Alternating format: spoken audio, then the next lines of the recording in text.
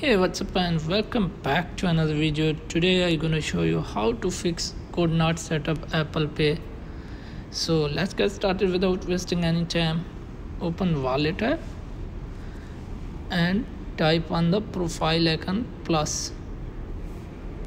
So as you can see here is error, could not set up Apple Pay. So go to setting app, scroll down to find general, type on time and date. So make sure your time is set on automatically, and again go back and select language and region.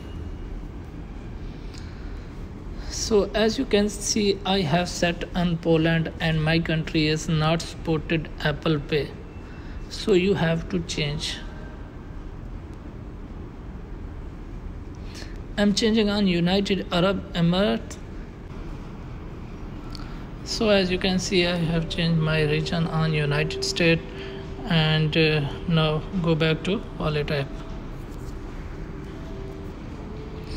As you can see here, error is not coming and asking for add credit card. So we can click on Apple Pay and you can set up now successfully. Error has been fixed. Thanks for watching.